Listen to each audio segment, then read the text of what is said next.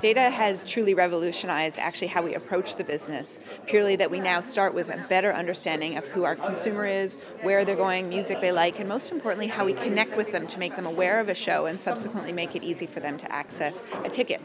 We've also actually now been able to become, based on our size and scale, using that data to really help our artists better think about where this part of their business, notably the live show, most efficiently can go, the cities and markets that are going to be best for them in terms of thinking about where they can sell tickets, host their shows, as well as where we can actually start to play a role in expanding the business portfolio for the artist. In many cases, a fan who may be at a show, we have a chance to reconnect with them, learn what other things they have liked, whether their social profiles, their friends' profiles.